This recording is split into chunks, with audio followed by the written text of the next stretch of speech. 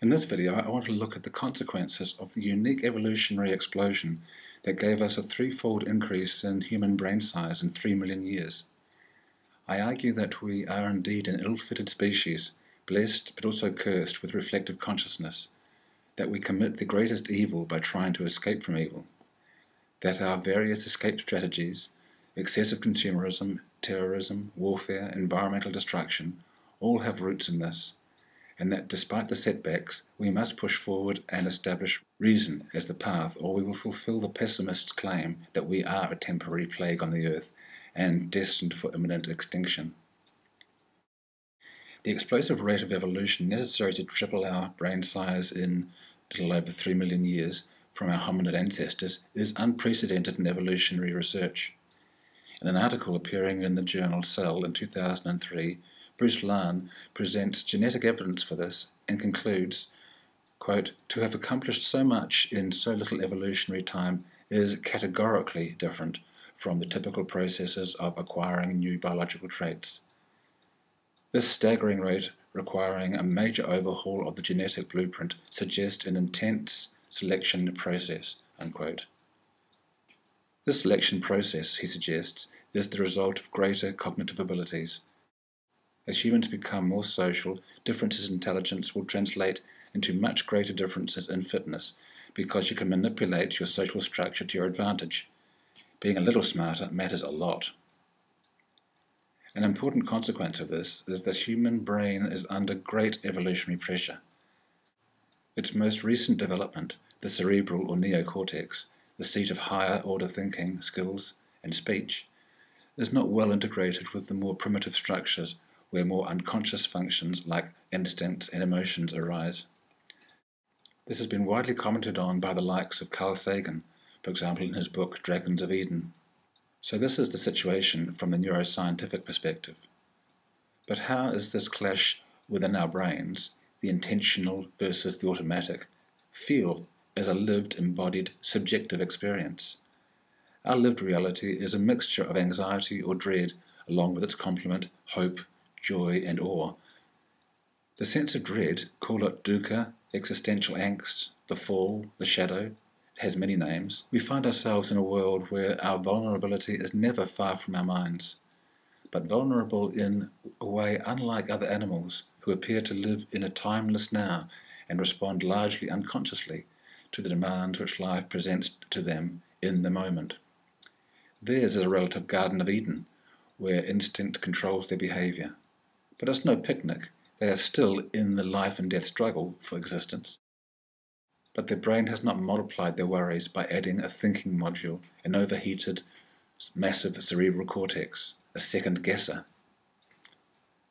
This is the organ that gives us the reality, or is it illusion, of free will, that serpent gift of self-awareness, whose price is our expulsion from the carefree dream time into a reality where awe, joy, love, hope are blighted by anxiety and doubt. With this neocortex comes our creativity, our imagination, which we use to make the unreal real. We can just say no to reality and then conjure up an alternative reality to live in. Our massive neocortex has added an objective awareness of ourselves to the subjective experience of pre-human existence.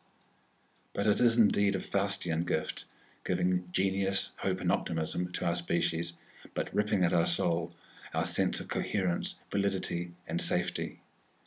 Mortality becomes the overriding and unsolvable problem of our lives, which adds to life its tone of tragedy, terror and despair.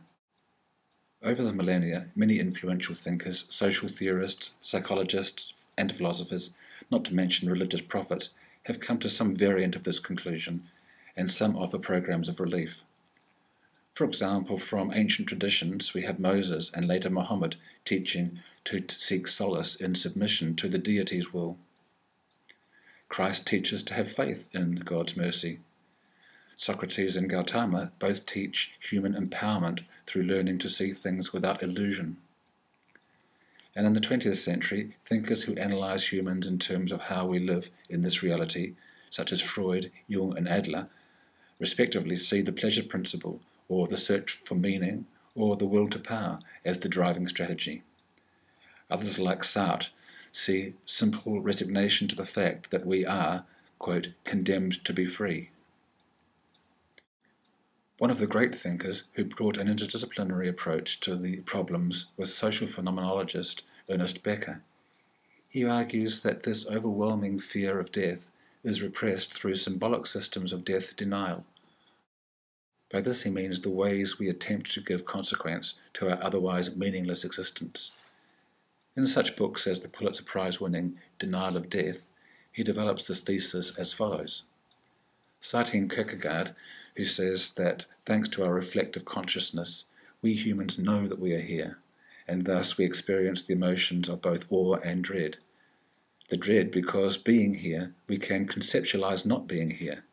From Freud's discovery of unconscious repression, we see how the mind must deny our knowledge that we are animals without immortality in order for us to simply function, rather than cringe in the corner in fetal position, or to reach for a Valium the size of a Buick, as Sheldon Solomon puts it.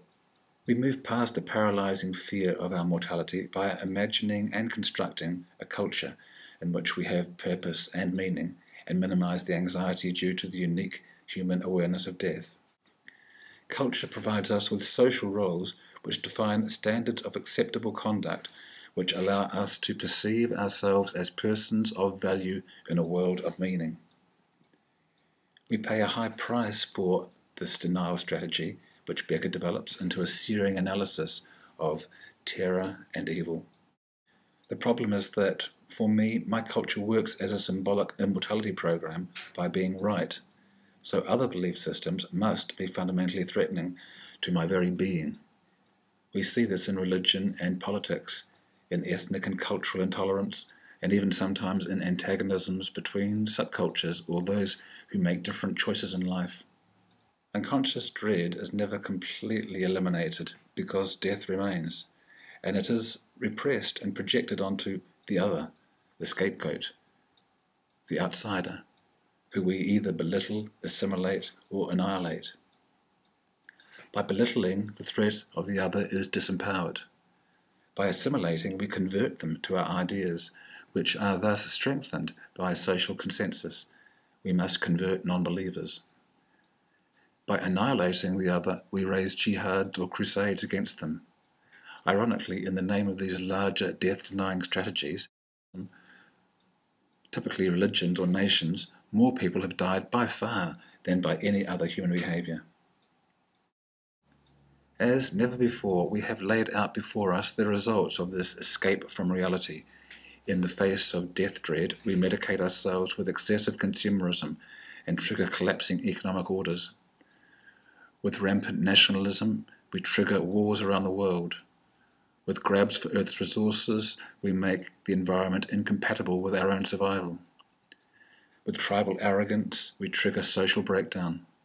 And Becker's analysis should warn us how deep-seated lie the causes of these symptoms. So where does that leave us with our ill-fitting brain?